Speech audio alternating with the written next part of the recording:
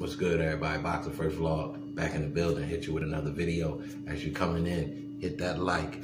Definitely subscribe. Drop a comment if you like. Share the video. We talking boxing. You know we here. We working. Appreciate the support. That being said, this video will be about Danny Jacobs, Gabe Rosado.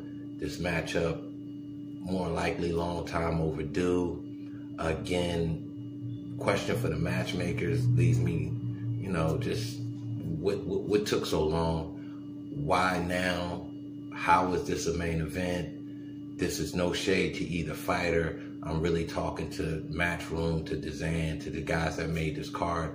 This is more like a co-main type of fight. Danny Jacobs is a main event type of fighter, but you got to give me a better name on the flip side of that. I need a better B-side name for Danny Jacobs. Willie Monroe, Liam Beefy Smith, somebody that's still in the title contention picture, so to speak. I look at these matchups that they have been giving them as matchups to possibly get him ready for the run back of either the Triple G or maybe even the Canelo rematch. That being said, the guys that he's fighting, and we had the debacle out here in Phoenix, Arizona about a year or so back almost.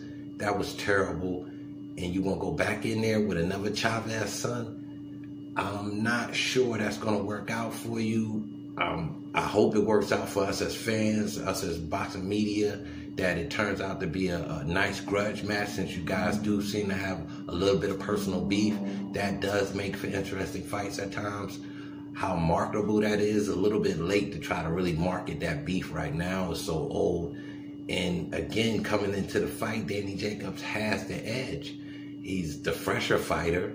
That being said, they both tough as nails. Gabe Rosado, in his 12 losses, he's only been stopped 4 times. He's been in with the who's who. So I give him a fighter's chance in this one. You know what I mean? There's some good and bad that goes with Danny Jacobs, and slow starter, not the greatest in accuracy. Heart is bonkers. Give him much respect for the heart that he has as a fighter, a boxer.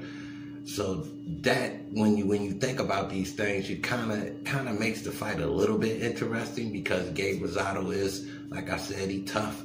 He concrete tough. So hopefully this one turns out to be worth the watch.